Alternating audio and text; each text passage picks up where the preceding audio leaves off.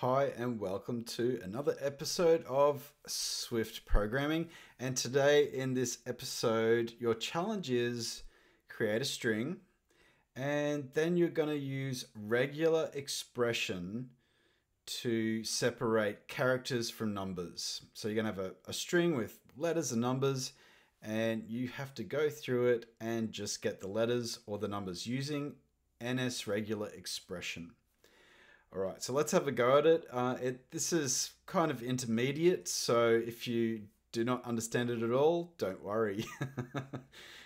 It's just pretty crazy, regex. So here we go. Let's get on with it. So first you need a string that you're going to search.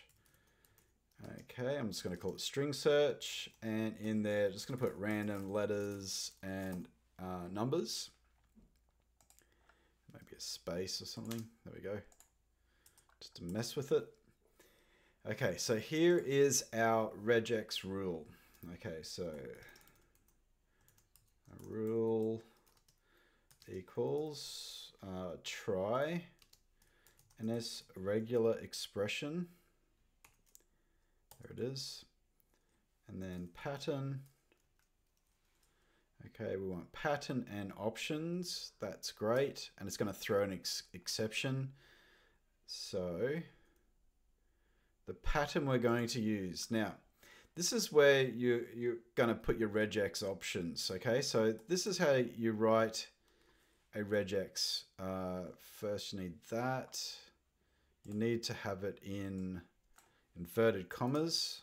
Highlight it and press Shift exclamation. And inverted commas. Okay, so the first one we're going to do is let's just find numbers. So 0 through to 9. That's what that means.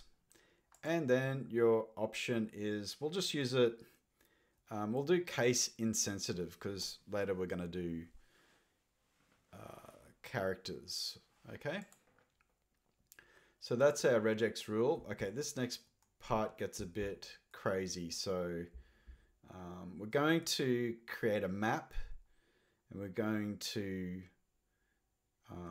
use a range and we're going to map that range as we search through it, okay, into a string. Okay, so let's just do it. So let matches equals and then our regex rule, and we have to, you could do an if let here. You might want to do that just in case you find nothing. Okay, so if let matches equals regex dot matches. All right, we're going to do matches in and the string search, that one there, and the options, we're just going to leave that blank. So just press a rectangular bracket. And then the range, we're going to use NSRange. There's probably an easier way. And if you've got it, feel free to share. I just had a look online and just found some things and got some things to work. So that's how I sort of code. But I'm happy to learn off you as well. So we're going to do string. We're just going to actually, we need an empty string, okay, because we're just going to try and find the matches and put it into a string and grab its range, and that will become one of the matches. We're going to put it into an array, which is the mapping tool. So first, actually go back here, just don't worry about that. We need let string equals string we're searching as NSString. We have to convert it to NSString. We're casting it here because we're using an NSRegularExpression. So there are some Swift 5 things where it's just regular expression, but this is the one I found just now. I'll see if I can find the other way to do that in another video sometime, or if you do, feel free to share it. So when you use that NSString, and its length. All right, so we're going to go find its location and its length. Okay, we've done that, and then we're going to map it. All right, so map, that's good. We don't want any of this transforms. We're going to put the results into here. Now options, I'm getting an error because matches in, let's have a look.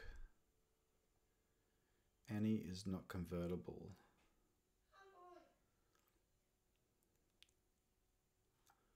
All right, now I might have to force this.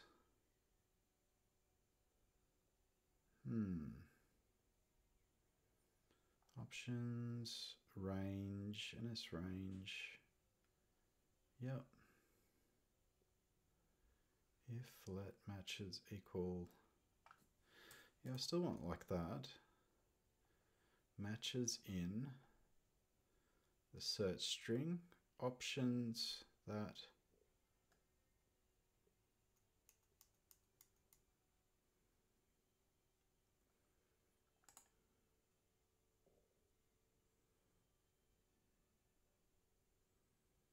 Any is not convertible.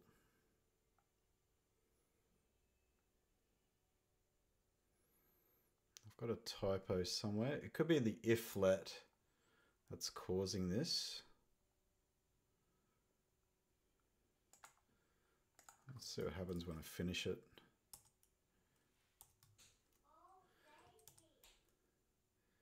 Substring, we're going to go with, and the range, and it'll be 0.range. Okay, options. What's going on here?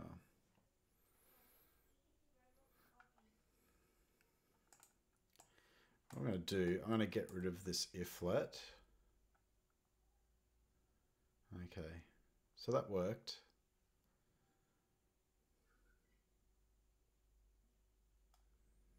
I guess if it finds nothing with this, it's got to throw, so it'll throw, like when I say throw, it's going to throw an error. So, and you want to try and catch it, but we're not forcing it there with the try. Okay, let's see what the matches are in this case, anyways. But this seems to be working. Probably not the cleanest way to do it, so, but I will. Okay, and it works. So I'm happy as Larry. And what we've done here is we've found the numbers. Now, the other thing was, so this works great, okay? Chuck it into a function, create a function out of it. You might want to do some testing with it to see what happens if it throws an exception. You might want to do a try catch with the matches, okay? So it grabs all the numbers and puts them into an array for you, which is quite convenient. And all right, let's try it now. Just say you just wanted the letters. So we go A through to Z, and whoops, through to Z. So -Z, and run that, and we should get all of the characters in this string all the way there through to J. Did it get the space? No. Okay, so that's great. So that's how to break up your string. I want to just test this quickly, and I want to see if it'll find 230. Let's see if it'll find that. Let's see how good it is. All right, so it's found, but it finds every occurrence of those three numbers. So we've got a 2, 1, 2, 3 of them. 1, 2, 3 of them. Yep. All right, and you could do a counting count like the occurrences of those in there too.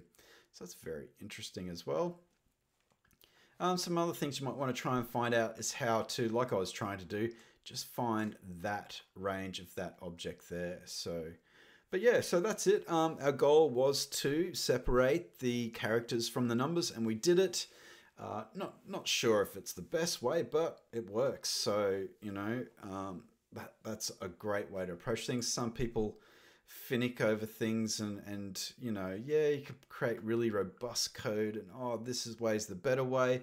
And I'm not saying that that way is probably a better way, but you know, there are many ways to to do things. So yeah, feel free to share. That's why we're here, and let's learn from each other. Anyways, thank you, everybody. Talk to you next time.